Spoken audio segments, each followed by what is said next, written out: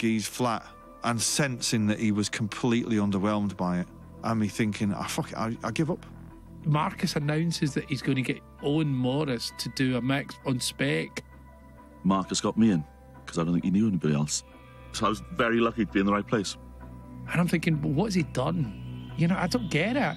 He did one mix and it was just outrageous.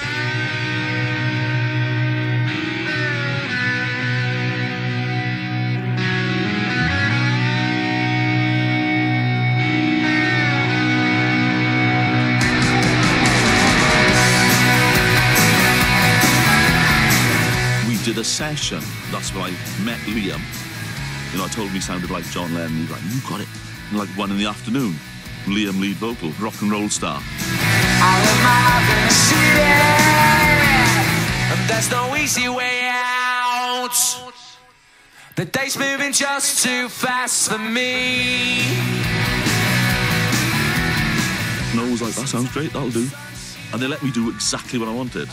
And there was this new box, and you could make things twice as loud without going into digital distortion on your CD. It was in every fucking jukebox in the country, twice as loud. Funny as fuck, man. It's just a pity that